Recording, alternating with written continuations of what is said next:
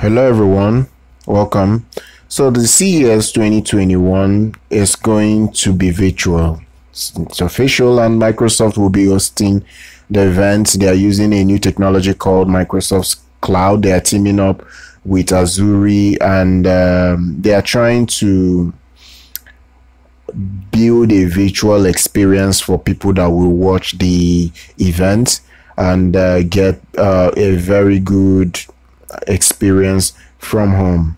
So the announcement was made today.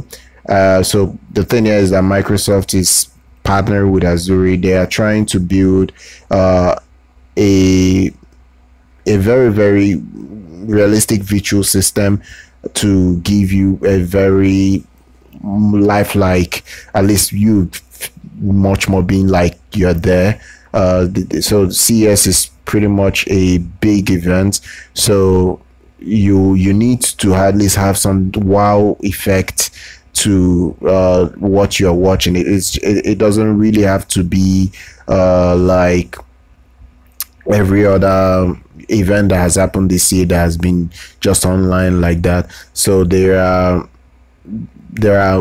many things Microsoft is doing to perfect this, so that once it is available to test, especially before the event coming in the next 3 months, it would work very well. So I think this is nice. It is quite nice being able to at least sit in your house and watch this watch this in a virtual manner. I think this is quite nice. The CES event is gonna happen in January, but it will stretch to February. I pretty much say January and February. So it will take place from the 11th of January to the 14th, and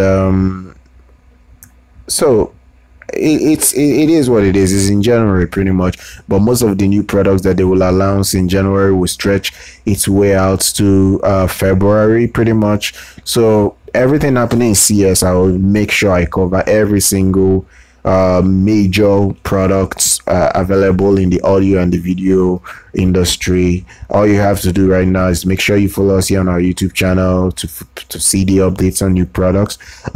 Be sure to subscribe, like our content, and I'll see you guys next time.